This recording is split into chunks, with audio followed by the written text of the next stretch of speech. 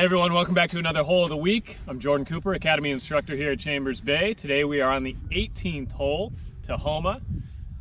Tee shot here can make or break it. So on the left-hand side, there's a bunker that we can absolutely hit it into. If we're in there, we're gonna be forced to lay up.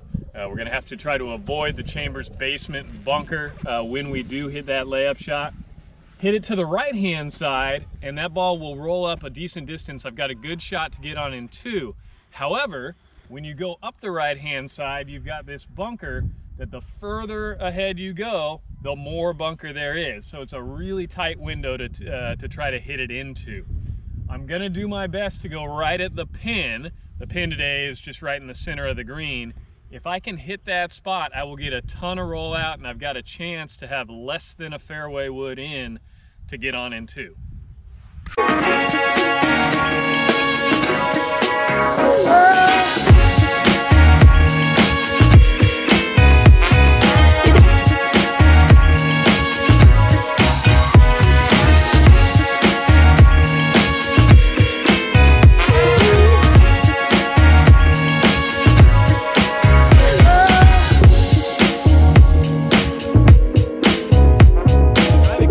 I wanted to. I'm sitting here right in the middle of the fairway.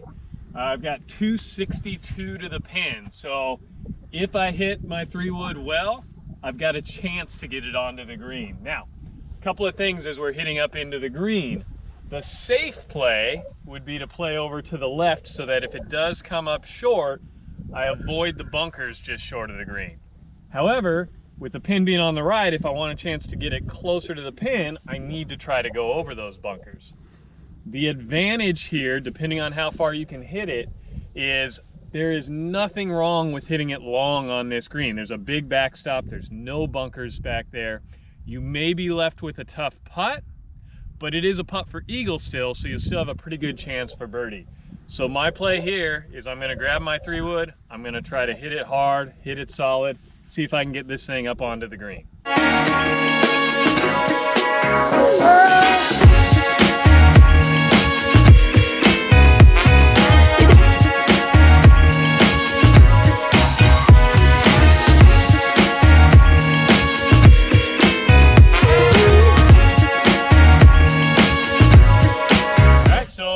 I hit almost a perfect 3-wood into here. Pin is in the back of the green here in the middle. I've got about 60 feet. I also have to deal with quite a few slopes on the way there. So if I'm trying to get this to nestle up close to the hole, I'm probably going to have to aim somewhere in the neighborhood of 10 to 12 feet almost right of the hole. It's gonna break that much as it rolls up. I do have that as an option. Another option that you have when the pin is in the back, if you're a little bit nervous about maybe not getting it up this hill, hit it way hard, roll it all the way up onto the backstop and let it trickle back to the hole. You'll probably end up, if you get about the right line, definitely within 10 feet. You might even end up within 6 feet if you go that route. I'm not gonna do that on this putt. I'm gonna try to get it close to the hole, gonna see if I can work this big break up that direction.